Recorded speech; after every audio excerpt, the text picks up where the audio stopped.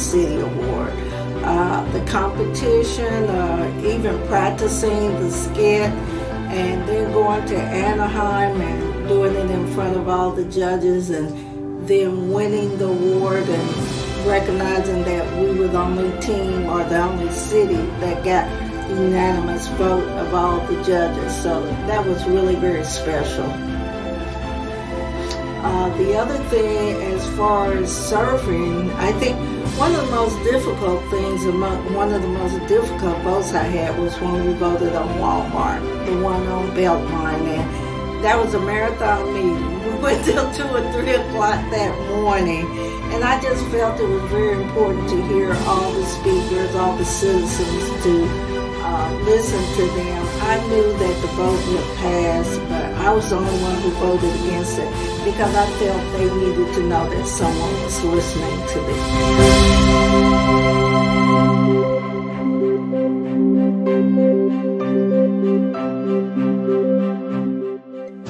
Hello, DeSoto. This is Patricia Ledbetter. I was your Mayor Pro Tem in 2014. I enjoyed being on City Council, and I especially enjoyed the retreats where we were able to put together our strategic plan for the city. Some of my first votes on council, one involved how much to charge for an ambulance service to the hospital. We were charging $400, but that did not cover the cost to run the ambulance. Also, sidewalks on Chatty Road and the new fire station in a bond proposal. I think my best decision was hiring Dr. Richardson, our city manager. He saw us through the 2009 recession and through a major ice storm. That ice storm cost us almost $250,000. And as a result, we set up the rainy day fund for DeSoto. For those that are interested in leadership, my advice is, first of all, you must show up. Your voice matters. There's power in your participation, and be respectful of others in their participation, and to always listen. Thank you so much.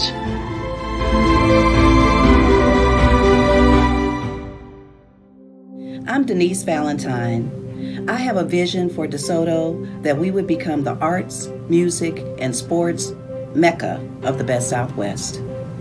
By being on City Council and becoming Mayor Pro Tem, I was able to be instrumental in laying that groundwork.